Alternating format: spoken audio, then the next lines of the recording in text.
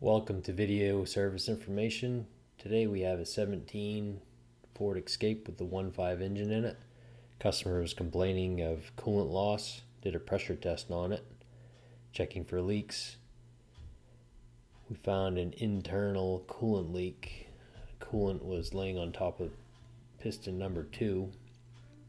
Here in this image you can see where it breached over between the cylinder walls.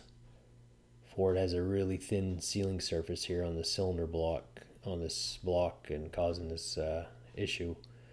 You can see the head gasket where it has breached over, and you can see the staining on the head gasket.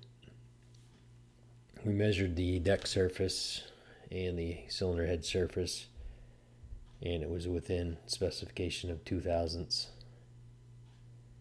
You can see on the cylinder head where the combustion chambers are wet from the coolant and the staining on the surface. Ford has a TSB on this issue to replace the short block or the cylinder head if needed.